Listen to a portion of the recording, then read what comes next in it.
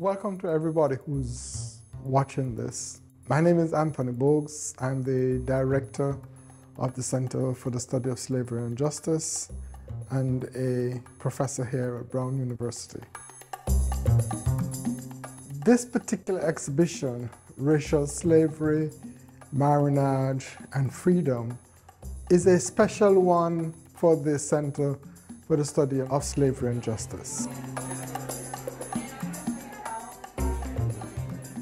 It's our 10th anniversary retrospective exhibition with 3 artists who have worked with us over the last decade: Edouard Duval-Carrié, Jess Hill, and Rénold Laurent.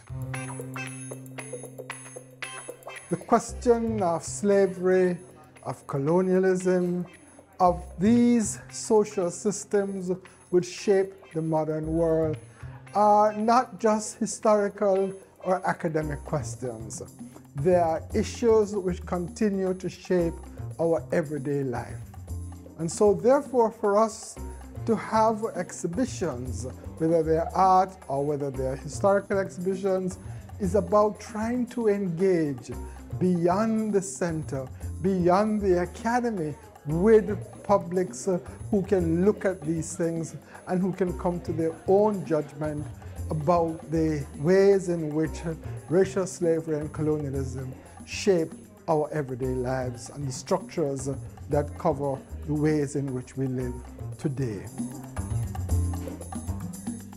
What we will do today, you will hear from all the artists, Edouard, Jess, and Rénold, about how they think about the work that they have done with the center, but also what do they think about their own work, and also specifically the pieces of art they have produced for this particular show.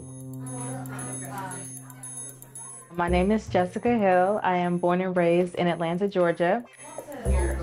My name is Edouard Duval-Carrié. I'm a Haitian origin. Moi, c'est Rénold Laurent. Moi, fait dans Souzbretou, une localité qui située dans la zone vallée de Mabial, à quelques kilomètres de Ville-Jacmel. Born and raised in the South, my parents made sure to teach me about civil rights and slavery. Even as a young girl, I kind of felt the ramifications of that. So when I became an artist, that's where my work gravitated toward. When you think about the institution of slavery, we didn't just arrive here. You know, we weren't born here. We were taken, snatched away from our lands and brought here. So thinking about that part, the journey over, I decided to place the slave ship directly on top of the plantation. This is a story that I don't want to be forgotten.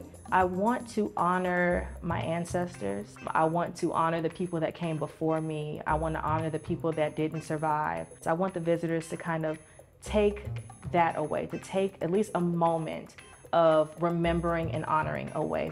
And one thing that I kind of discovered is that enslaved people would use quilt patterns as quilt codes when they were running away. So I found that to be just so mind-blowing that you can say just through a pattern, you need to stay on this path, or you need to go northwest, or you need to zigzag so the hounds can't trace you. But I think more people are coming to the understanding of how much history and tradition there is in quilting. So yes, quilting is fine art. I'm an artist, first of all, but my relationship with people like you and the Center for Slavery and Justice has opened my mind and opened my interest to a history that has, first of all, been neglected. I mean, sometimes put under the carpet. I feel that it's become my duty to make sure that I try to develop some sort of visual language for it. Cecile Fatima, the only time we hear of her, and the last time we hear of her is in that poem, where she brandishes a coutelas, I mean a huge saber, and slices the throat of the pig. That is literally the founding myth of the nation, where, you know, like the slaves in the plain of the Cape Haitian one night reunited and slaughtered a pig, you know, like to launch the massive rebellion that became known as the Haitian Revolution. And she officiated it. Whether she existed or not, I mean, she does represent religious aspect of the founding of a nation. It's a complicated story to be told, and like today is like more important than any other time, you know, like to revisit it, to try to understand it better, or to give new facts concerning that. Here I am, I mean, I'm a son of Haiti, and there is a religion that surrounds me and what it is about. And how do I make it more compelling and more accessible? We try to make it as striking as possible and make sure that it lives longer than just, you know, like an exhibit. Souzouetou, une localité qui moi grandi dans zone ça et puis qui c'est une communauté artistique qui gagne plusieurs artistes très connus qui évoluent là-dedans. À travers le travail que je me présente là, c'est d'abord un message d'espoir. Sorti dans une période, pour parler d'une période qui est très difficile, qui est très dure, et côté un peu joie là-dedans. Par exemple, dans une peinture et célébration, oui, c'est en gros ça. C'est montrer que dans la célébration, à la fois, il y a des éléments qui sont capables de rappeler au monde un moment qui est difficile, mais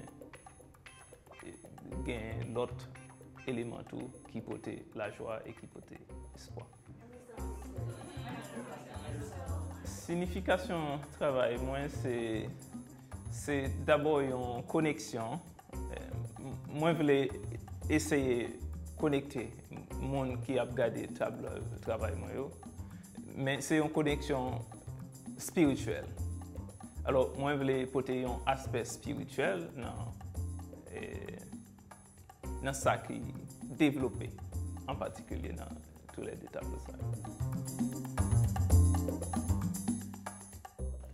Comme un artiste haïtien, bon, en premier lieu, moi, peut-être moins comme un monde qui est dans une communauté et qui en connexion avec la communauté, à travers l'histoire, à travers le passé, et présent et futur communauté.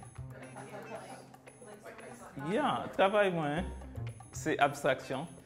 Et souvent, moi, j'ai un petit effort pour moi faire connexion.